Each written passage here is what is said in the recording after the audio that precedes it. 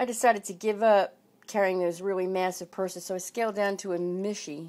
They're the replaceable shell purses, classic size, and I got the wallet and the change purse. But that's about all that fits in there comfortably.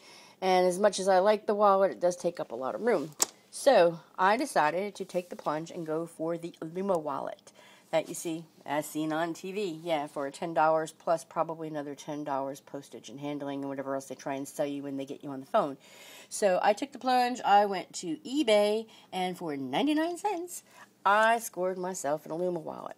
On the infomercial, they talk about how you can fit your driver's license, your credit cards, and more. I don't know what kind of more. They say, someone said, oh, all kinds of pictures and then some. Sure.